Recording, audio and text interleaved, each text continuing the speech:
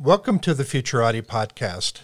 Any member of the Futurati is somebody who believes in the power of the future. We know there's a better world ahead, and we indeed have the power to make it so. In our podcast, we talk to the best minds in the world about the most urgent problems facing mankind today, and we hope you learn as much from them as we do. I'm Thomas Fry, a professional futurist and keynote speaker. And I'm Trent Fowler, a machine learning engineer and author. Thank you for joining us.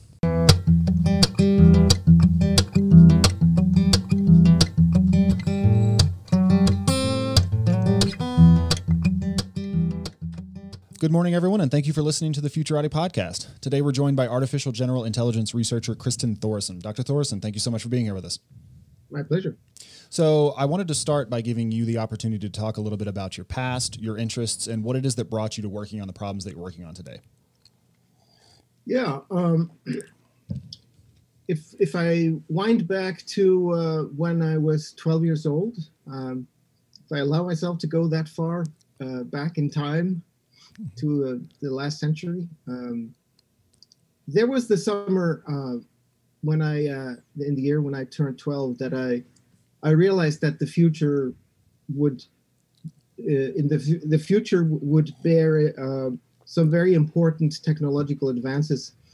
And I had this very strong feeling that computers and robots might be very important. And that was really a defining moment in my life, because after that, a lot of my decisions were either obviously or not so obviously influenced by this, including my decision to study psychology and then to join the Media Lab, where I got to actually sit in the course with Marvin Minsky, which felt very surreal, because only a few years before I still remember a time when I thought, okay, by the time I will be educated enough to work on these very, very interesting problems, they'll all be solved, because obviously they are so important that everyone will work on them, and therefore, we'll have AGI. We didn't, of course, use that term, but we'll have, intelligent robots before I ever get to work on it. Little did I know it would be this far behind the predictions. Yeah, Eliezer Yudkowsky has got some panel discussions that he's done that you can find on YouTube, where he says that he continues to be amazed that there's so little attention on most of these problems, AGI and various other related things. And he's got this phrase that it's something, someone has to do something, and it's completely ridiculous that it has to be us. But, work needs to be done on the area. And I'm glad to see that we've got minds like yours on it. I am sort of interested in how you ended up at the Media Lab and what took you from psychology to AGI. Like why was that the route that you felt would be the most direct into the field? Well, it turned out that that was a very fortunate turn of events, and not so much because I had a grand vision and realized that, all things considered, that would be the one and true path, but rather more a mixture of opportunism and just circumstantial opportunities and decisions and interests. And whenever I talk to friends who were studying computer science, I never felt that they used words properly. They talked about, some colleague of theirs was, quote unquote, teaching computers to speak, and that's just never felt right to me. That somehow it felt like they were fooling themselves by using improper terminology. They felt like they were solving big problems, and they weren't. Now, but for the longest time, I really thought, there must be something wrong with me, because the way these people talk, it looks like all of the solutions are around the corner, and they know the solution. If you only give them 6 months to 6 years, they'll have them figured out. And so I thought, what's wrong with me? I'm not getting something. There's something I'm not getting.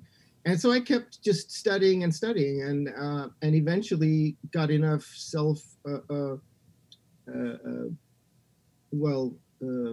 belief in myself that I realized, they were wrong and I was right.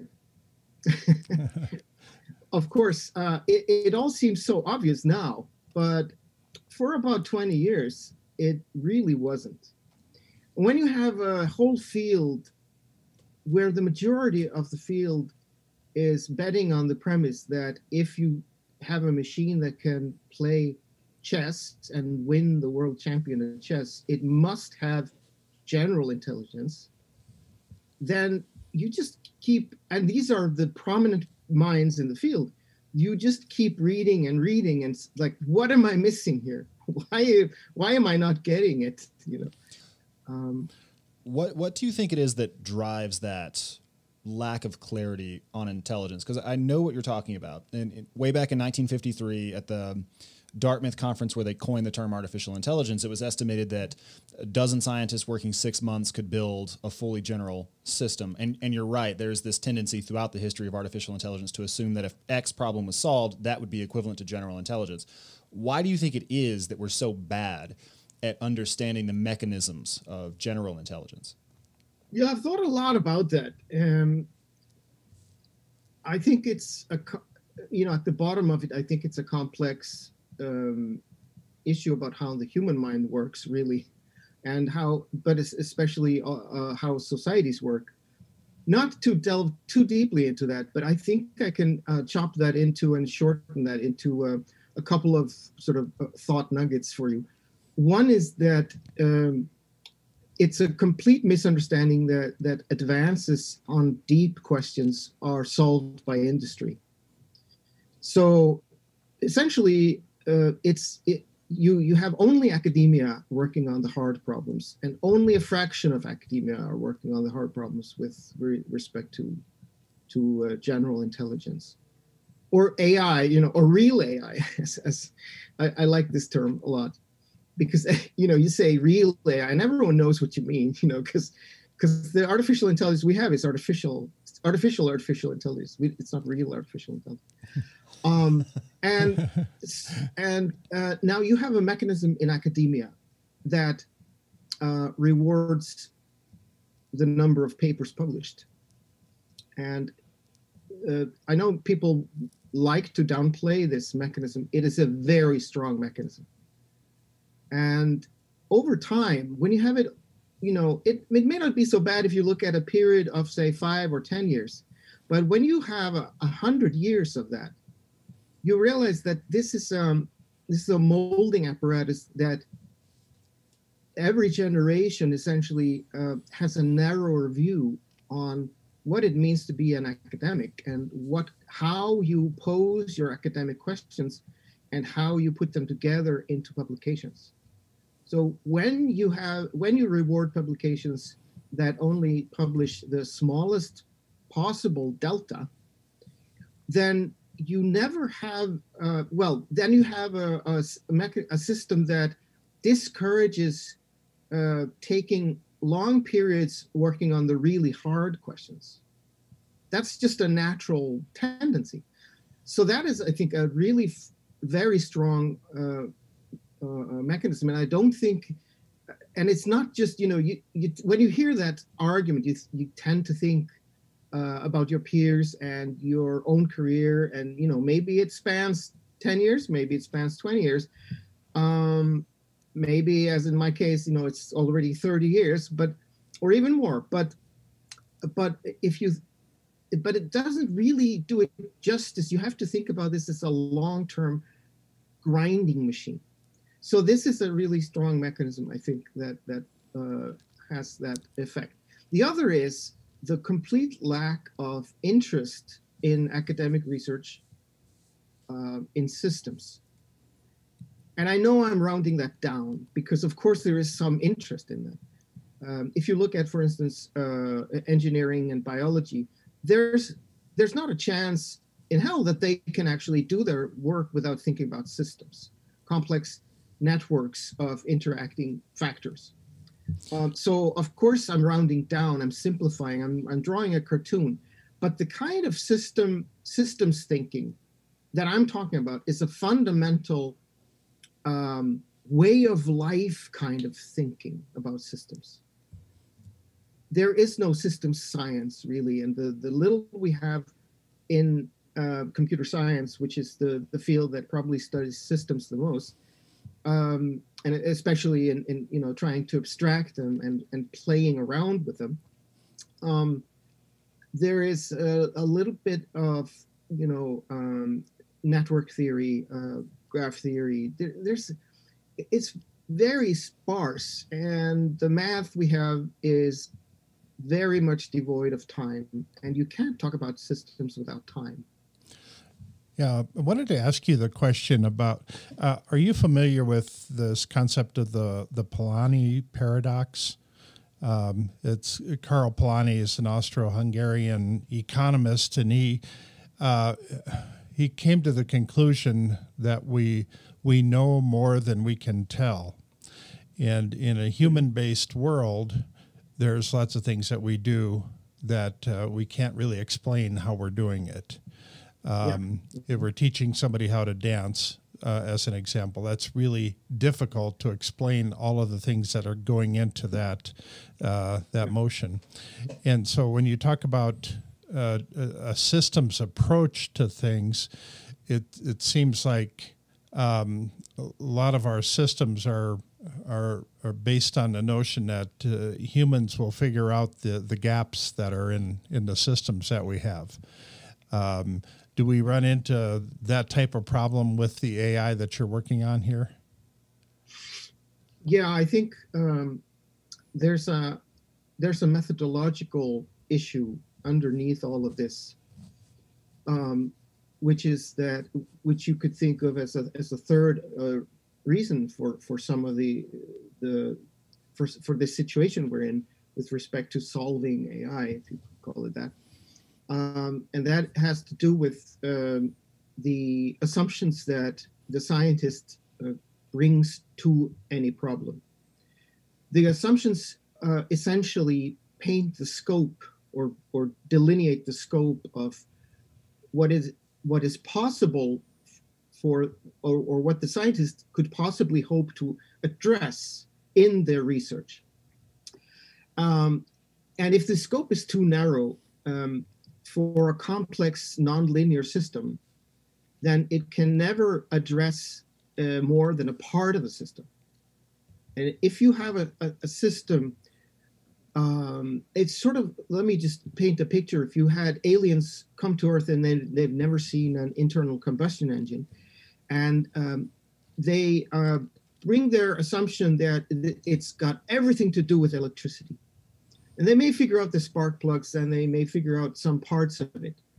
And they try to put this, an engine together from scratch, using that. But their assumptions basically limit them to only explaining part of the system itself. So they can't put it together completely.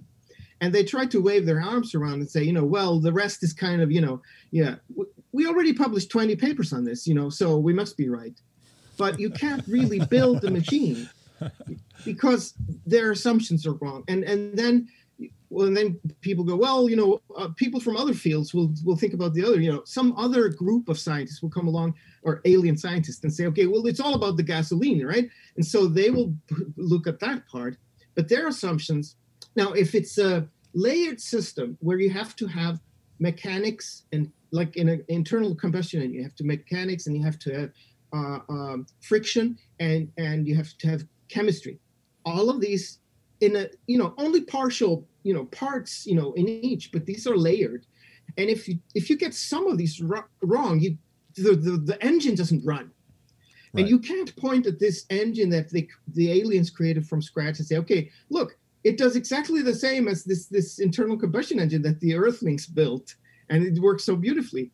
No, they'll keep scratching their head. Because the assumptions about the other group are incompatible with those in the first group.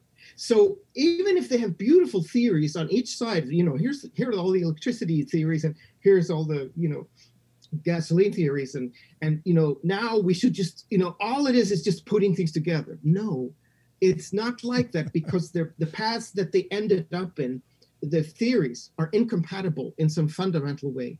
So you almost always end up in this situation you have to throw everything away. It's almost as hard, sometimes even harder, because you've already painted yourself into two separate corners. So something that was never mentioned in my whole career or education in AI was methodology. No one ever talked about that. I am curious as to what you think the solution to that problem is.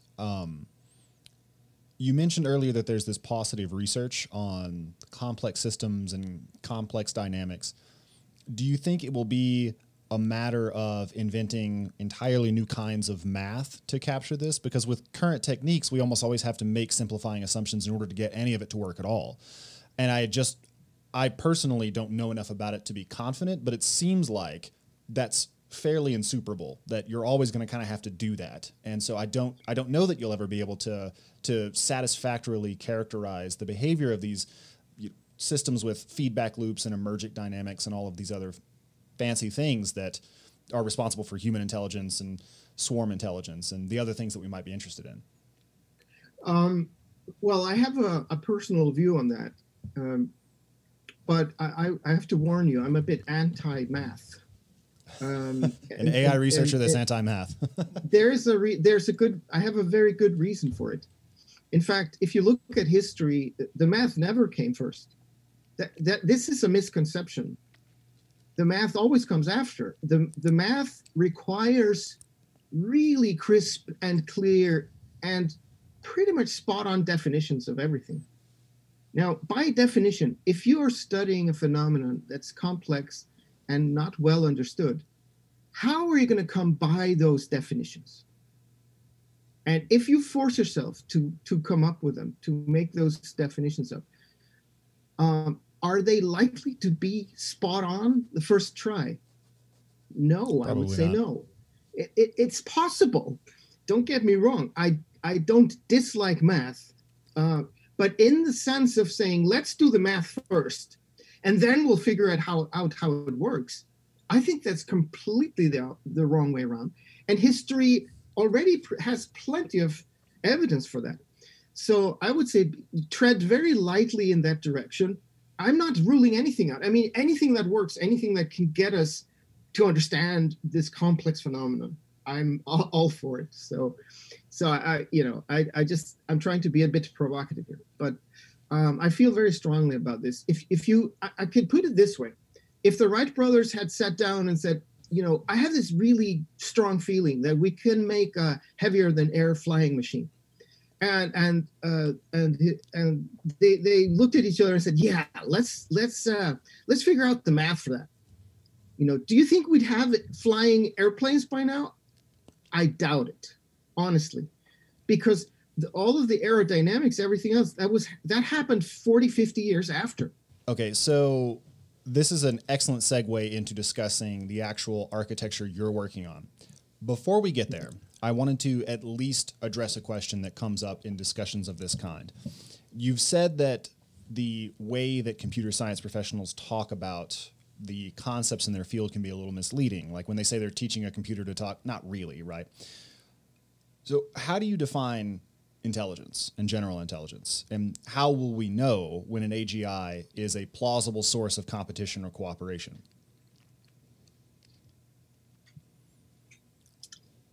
I do think there are some features of intelligence that most people will agree on. It's very hard not to call real, quote unquote, intelligence when they see it.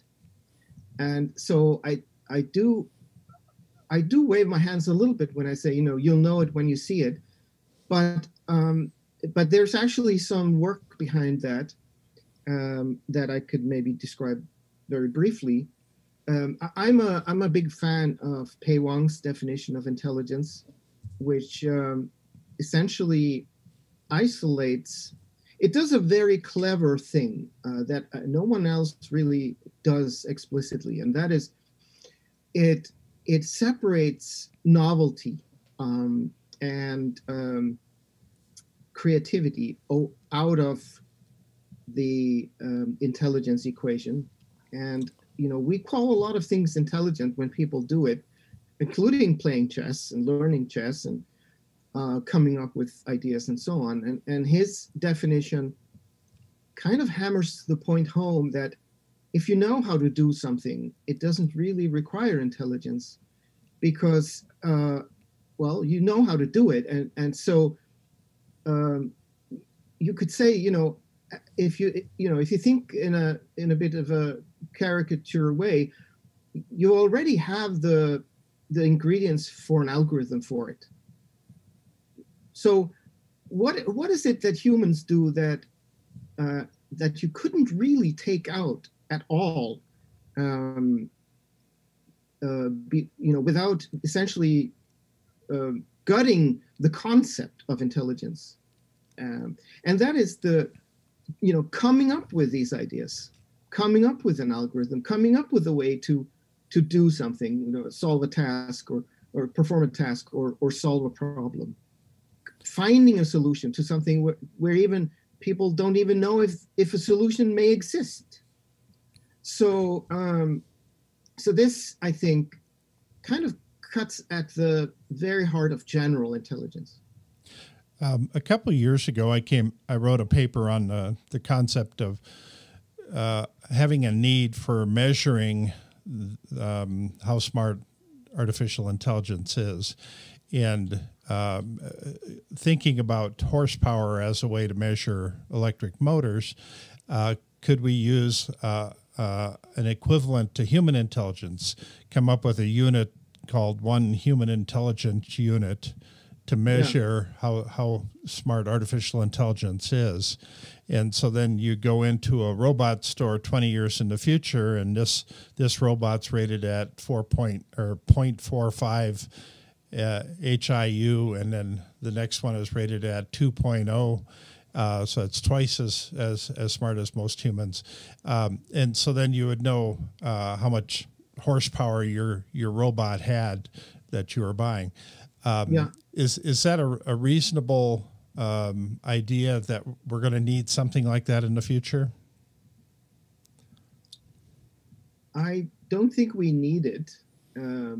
Well, I do agree with the idea that we need ways of measuring progress and performance. In particular, I think what we're missing is a way to measure the performance of learning, the process of learning. So there's a huge difference between a neural net that's being trained, quote unquote, and a dog trainer that's training a dog to do something. So, it's a long list of differences, what's happening there, including the fact that we know that the deep neural networks don't learn in a very biological way. There's not a chance in hell that this is what's happening in the dog's mind or brain. Mind-brain, it's hard to separate it, when you have wetware. But we know that that's not the way it happens. The dog seems always ready to learn, although dogs learn more or less mostly by reinforcement learning, which is the simplest way to learn. Now, learning by observation, learning by linguistic instruction, and so on, these are more sophisticated ways of learning. Learning by reasoning. Humans do all of these things. It's hard for us to say whether they're very clever at it or not, because we don't have anything to compare. We just have individual humans. We can compare them, but that's not a really scientific. That's a statistical way. And that's basically how psychology has done it. Let's just put everyone on a normal curve and put 100 in the middle. Yes, we do need ways of measuring. So I'm not saying that, but I don't think necessarily we have to. We don't necessarily need something as clear and clean cut as horsepower or wattage or you know, amperes, friction, etc., voltage, you know, these concepts. I think if we get there, and it's not out of the question that we will, it will be a decomposited concept, just like in physics. You won't have 3 terms. I think you'll probably have 5 or 7, some odd number. So I'm just joking. But it won't be. It will probably be more dimensions, is what I'm getting at here.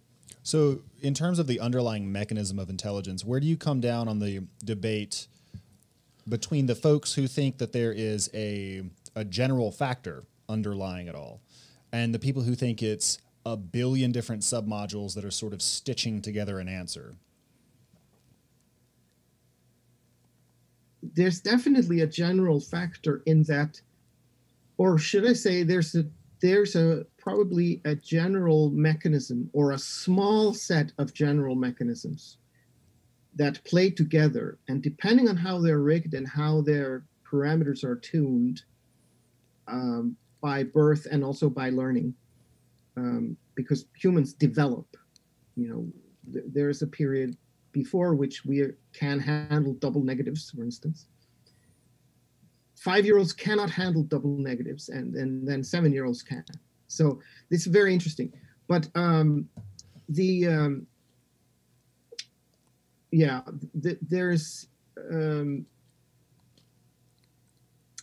I'll stop there. Okay. There's a whole cliff you can... I could go on for a long time. Yeah. Okay. So at this point, I think we should pivot to the work that you are currently doing. And the model you work on is called the Autocatalytic Endogenous Reflective Architecture, which is abbreviated AERA, and you pronounce ERA.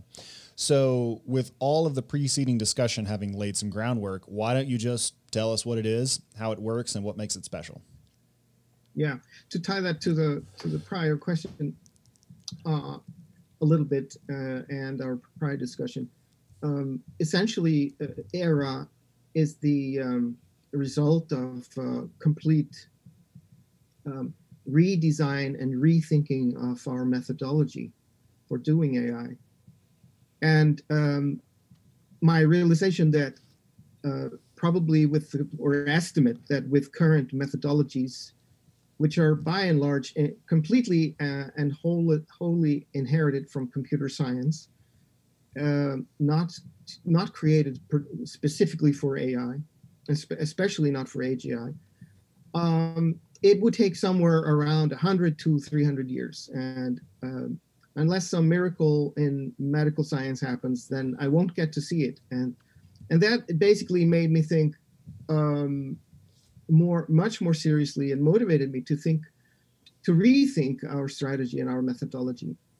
And as for the general, the question about general principles, or the generality behind intelligence, intelligent behavior, and learning.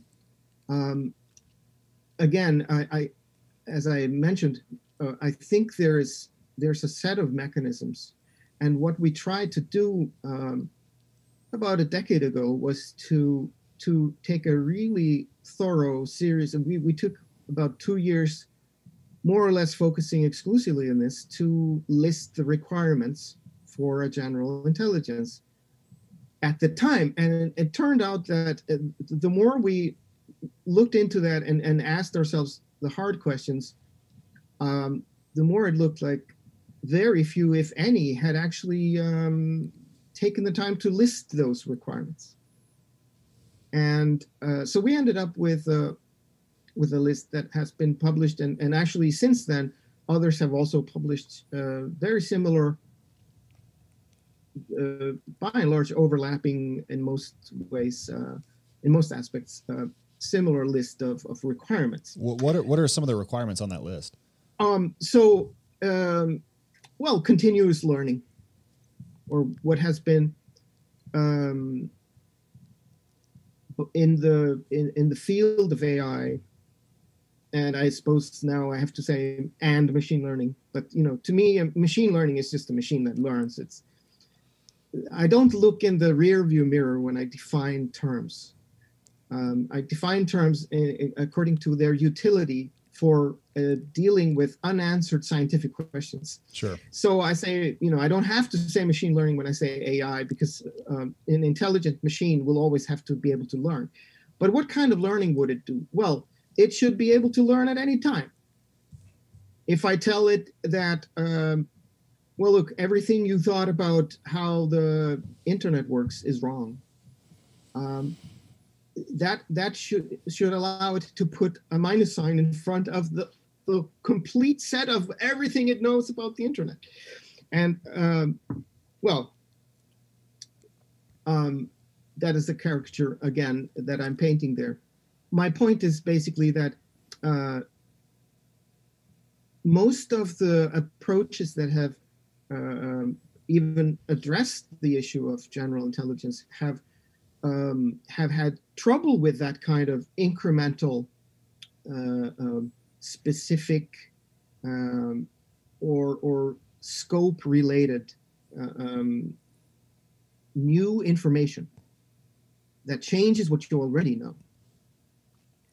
And so a machine of that sort will also actually have to weigh this information, this new information, the validity of it. So it shouldn't only have the opportunity, if it really truly believes me when I say that everything it knows about the internet, it thinks it knows, is wrong. It shouldn't only be able to basically, quote unquote, invert all of that, or basically mark it as potentially wrong. It should also be able to evaluate what I mean by that, and depending on how I use words and how I've used words before, and am I prone to exaggeration and to exaggerating? And if I'm and if so, when I tell someone, everything you thought you knew about cars is wrong, if I read an article or see an article with that title, I don't think oh, that's someone working at the New York Times. And of course they must be right. So everything I know about cars is wrong. No, I don't. That's not how I interpret that. Right. I put that in a context, and I'm able to specifically target that title to particular parts of my knowledge. And now, if I start reading that article, and typically, that's typically going to make me really mad, because articles with those kinds of titles tend to be annoying, clickbait. Yep. So I will glance through it, because I know that, and I'll glance through it and say, okay, what's his point? Okay, he says, well, we'll have, there will be no gasoline cars in 5 years. How? First of all, he did not know that I thought that they would still continue to be around, and secondly, I think he's probably wrong. So it's this, and in AI, this kind of ability has been called meta knowledge. Mm-hmm. And you have a handful of articles on meta knowledge each year. It's a handful. I mean, you can count it on two hands, pretty much. Our conclusion was meta has to be part of the complete package. Otherwise, we won't have a system that is not capable of meta anything. And we think, we'll engineer in later, will not have the ability to do cognitive development. And if it can't do cognitive development, it couldn't possibly match anything that humans do. Yeah, so it sounds like what you're describing is a reinforcement learning system with some kind of dynamic concept ontology. Each concept, each node in which is tagged with a probability based on the trust that it puts in the source, with maybe a front end that handles natural language processing. I'm imagining that the architecture you have in mind is far grander than that. So yes, can you tell me if I have it completely wrong? And like, in what ways is your work in advance on what I just described? You are so wrong. Good, productively wrong. I hope. Let's hear it. It's awesome. So essentially, when you ask the question, how can you make a system that is okay? Another requirement on the list. To be fair to you, of course, I hadn't listed all of the requirements. Yeah, we're on requirement number 1 so far. Yeah, so I know. I don't think I had all I needed to paint the picture. So another very important one, and hopefully we can leave it at that, because we got 6 or 7 requirements on this list. They're not all equally easy to explain in a podcast, but sure. But a second one, and very important one, is domain independence. So this system should be able to learn pretty much anything and everything, independent of what kind of data it consists of and how it's presented. Now, of course, there will be differences. As we know, humans have an easier time learning certain things if they're presented in one way versus another way. Yep. It's not so hard, actually, to make learning hard for humans. So we shouldn't expect to discover like some completely data format independent way of learning. That's not the point we're making. The point we're making is that there shouldn't be like a huge difference between how this system learns language versus how it learns anything else. So we don't create modules. There's a language module, and then there's the motor control module, and then there's anything else, math module, and but this does not scale. This is exactly what's been wrong with the AI methodology for 50, 60 years. I shouldn't say 60.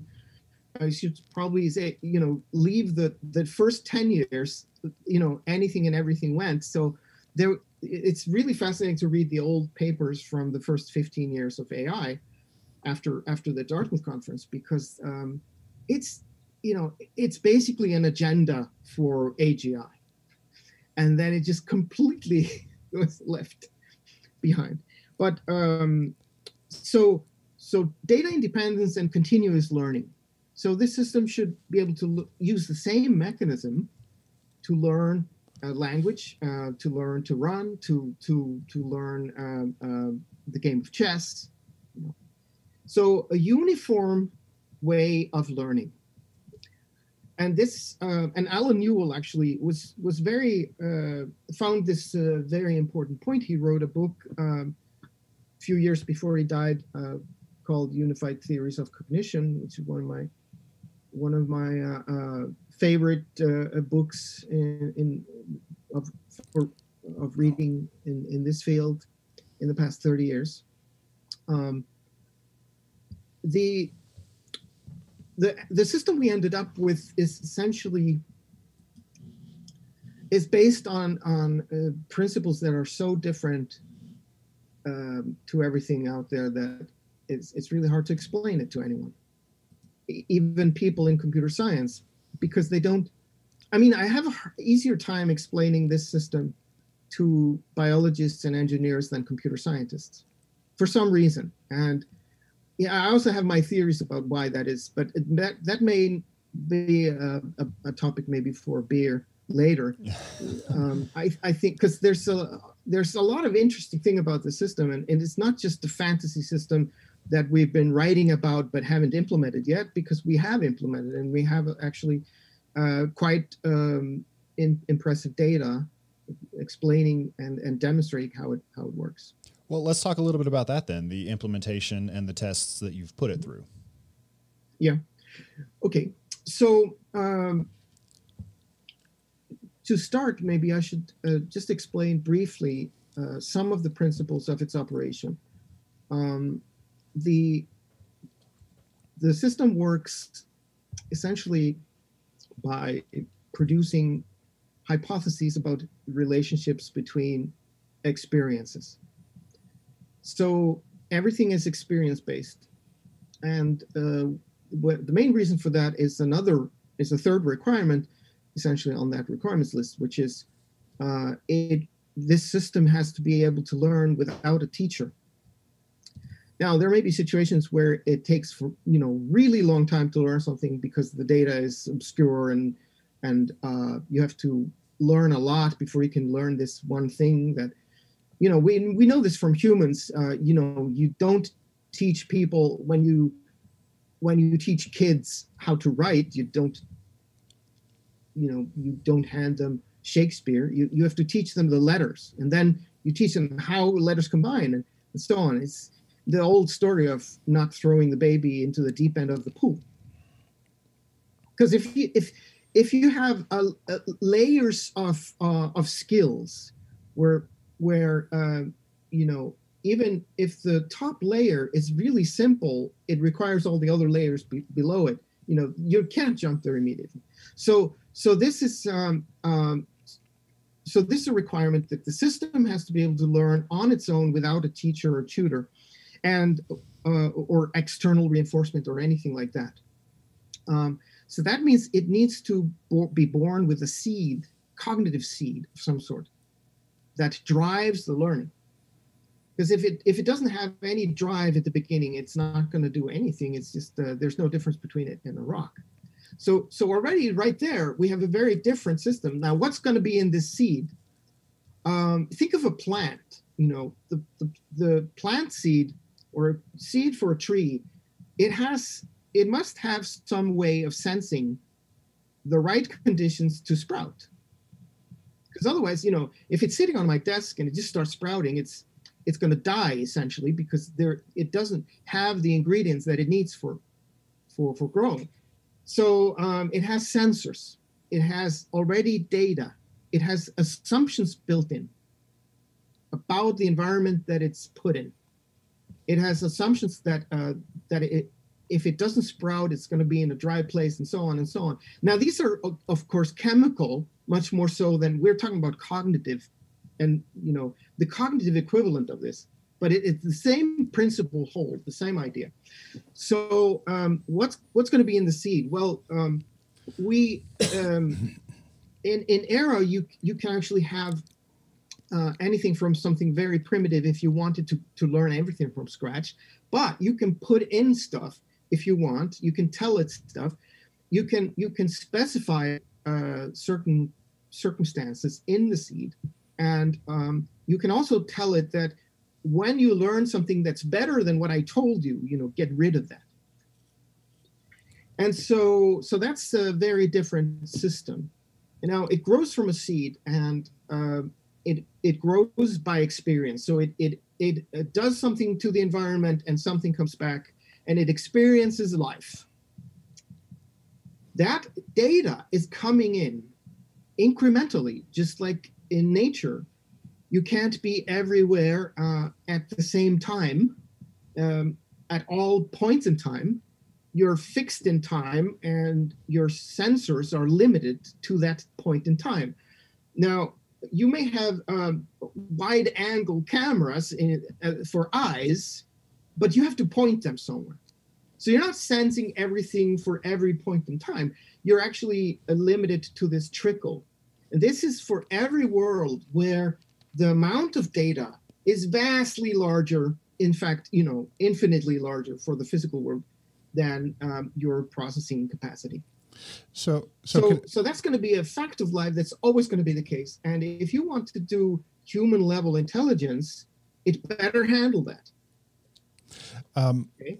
You've been talking a lot about the capabilities list, and I wanted to ask the opposite side of the equation. When people hear about artificial intelligence, they're wondering how it's going to invade their lives. Am I still going to have a job in the future? And so when we talk about the capabilities of artificial general intelligence, do you also have a list of the limitations of things that it can't go beyond? Or is that kind of a fuzzy gray space that we haven't clearly really defined the limits yet? Yeah, I can say something real quick about that. Essentially, we don't have clear enough ideas about how to make human level intelligence to even begin to list the potential limitations that those systems will eventually have when we get there. I find it very unlikely that we will want to replicate humans. I agree with Steven Pinker there that he puts it very well, actually, in several of his writings and interviews, that if you want to make a shovel, you don't make it in the shape of a hand, because we have hands. We don't need to make shovels that look like hands and are exactly the same size and the shape. We need shovels that are different from hands, right? So yes, I can dig with my hands. That's great, and in some cases that's the right thing to do. But in most cases where you need to shovel anything, you need something that's different from hand. And so that's how our AIs are going to be. And this is completely besides the scientific question of how does the human mind work. And I really do think that the ultimate, Richard Feynman said, if I cannot build it, I don't understand it. And so I think he was right.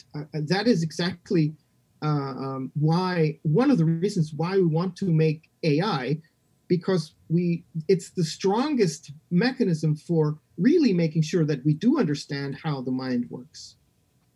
The principles of a human mind, and any mind, in fact. So I don't really,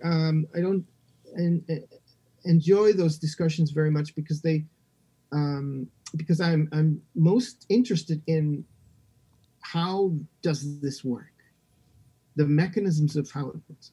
So in ERA, what we have is essentially a learning mechanism that is very domain independent.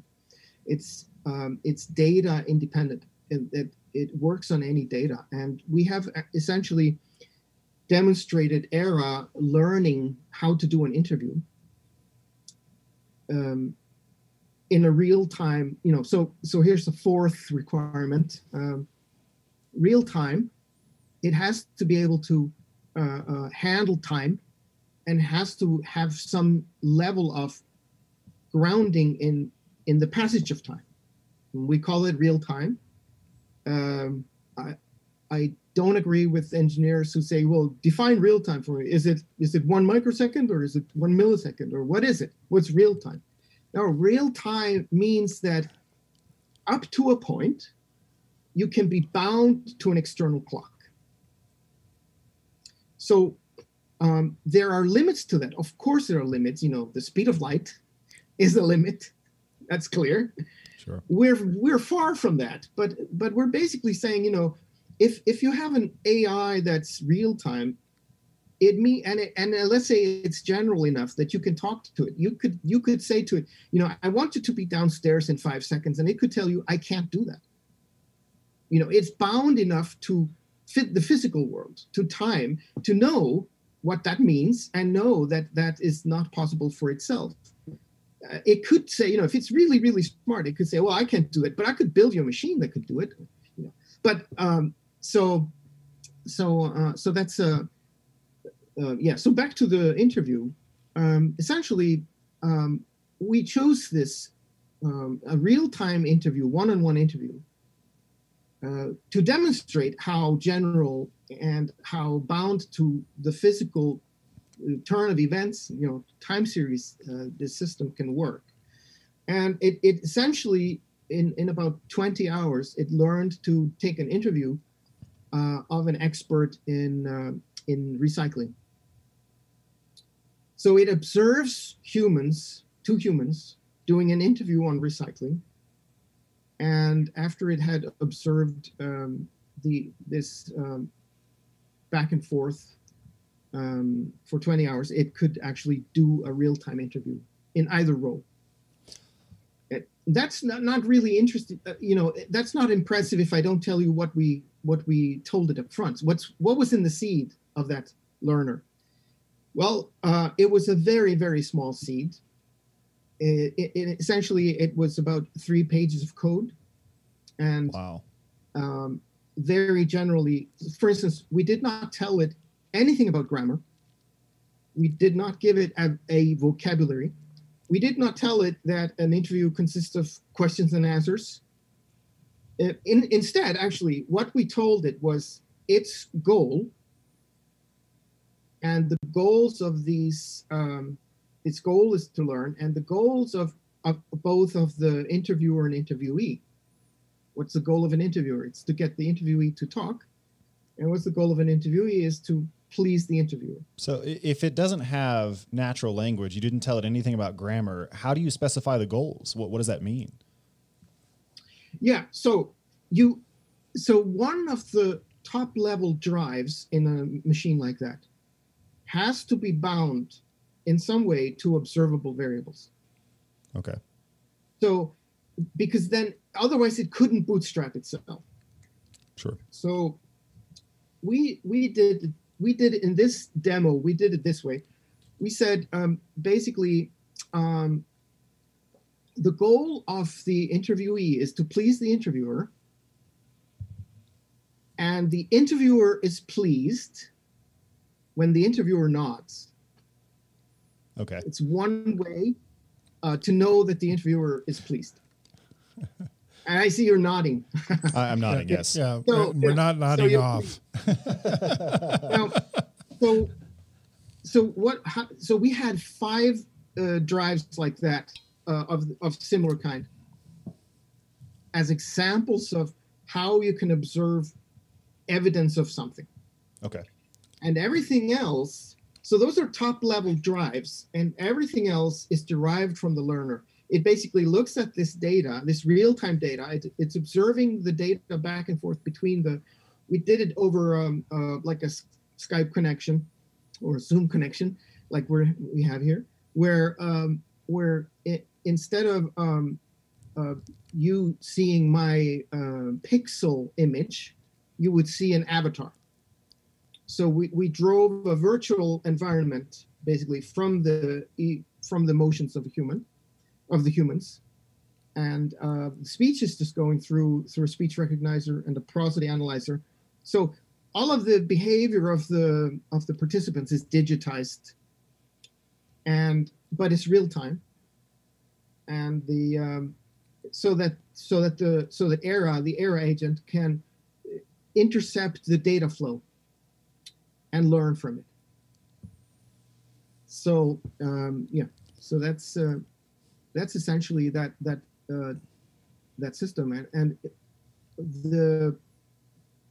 to give you some examples of sentences, that it had to figure out how to not only to interpret but also to generate, because it could take either role. The interviewer asks the interviewee.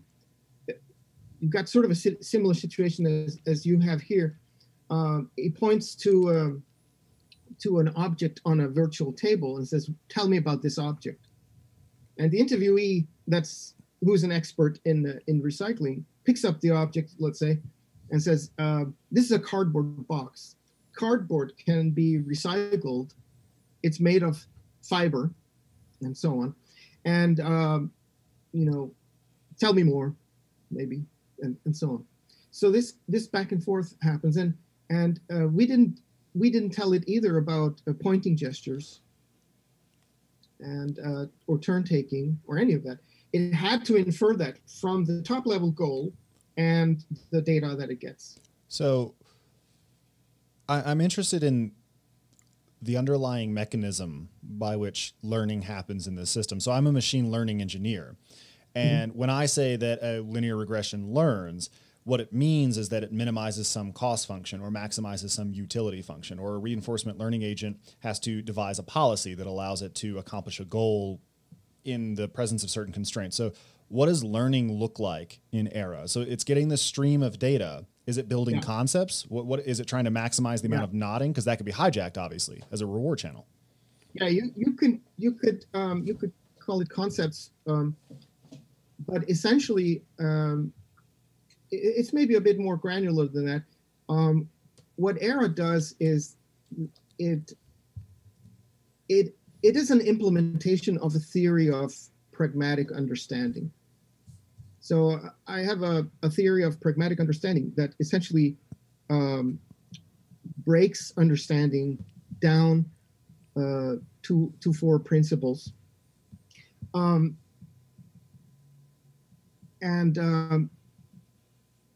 Once you have that kind of a knowledge representation, you can predict things. That's the simplest one. You can use the knowledge to get things done. You can explain them, and you can recreate them. So in ERA, essentially, what ERA does is it creates hypotheses about how events are related, and it's like a mini scientist. It basically says, I've got at least three ways of explaining the relationship between these data points, between this time series.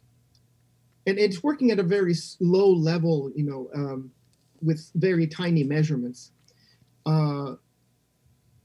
Just to take an example to make this more concrete, we basically defined the word as a data type. So it sees the word, it's just bytes to it, it's a byte sequence essentially. But to us, of course, you see a glass. This glass is made of, and so on. Okay, but these are just strings to it. And so for the sequence of constructing sentences, it has to build a hierarchy of relationships. And it does this by making a hierarchical theory from the lowest level to the highest level. So it bridges from the data up to the drives. And it does that by creating hypotheses like a scientist would maybe do. It says it sees this word and that word, or it sees, I pick up this object, and it hears and it sees this motion in 3D, is what I should say. So to bring you down to its level, and it sees around a similar time the word glass, and it creates a hypothesis that either one of these causes the other. So all of the knowledge in ERA is essentially based on causal relational models at a very low level of granularity.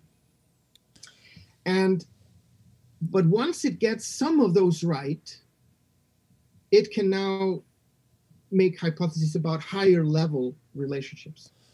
What is it that constrains the space of possible hypotheses? Because there's a well-known problem in the philosophy of science, which... The seed.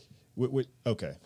The seed, essentially, think about the baby. A human baby, all it can do, and I'm talking cognitively, is basically cry and maybe laugh. Okay. Yeah. What are the assumptions in its cognitive seed? Well, the assumptions are there's a caretaker.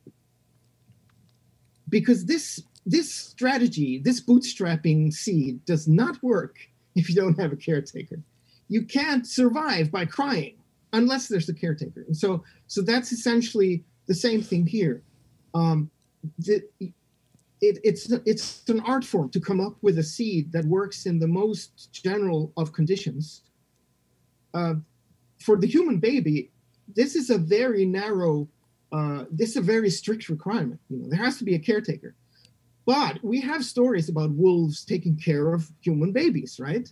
So apparently it doesn't, if that's true, then it doesn't only work for human caretakers. It might work in other cases, but it's still a realistic requirement because human babies come from humans. And those humans that make babies have to be of a certain age that is sufficient, hopefully, to be a caretaker. Yeah. So you see, this is basically nature's way. For an AI, we can do this in all sorts of ways, of course. We don't have to model nature, of course. But so that's essentially, that's the idea there. Now, if you have an AI, an ERA agent that where you know it's going to be raised in a lab with a lot of PhD students, of course you can stuff the seed with a lot more, so it goes more quickly and so on. So we're running out of time here, but I wanted to ask you one final question.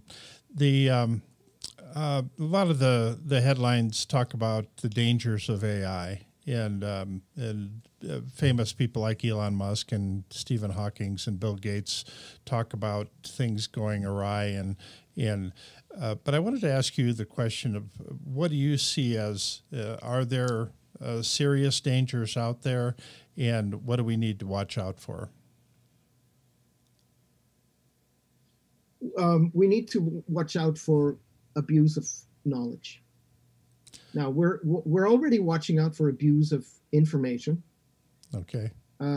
We already have several dangerous cases of information warfare. So we're kind of we kind of bumped into that obstacle.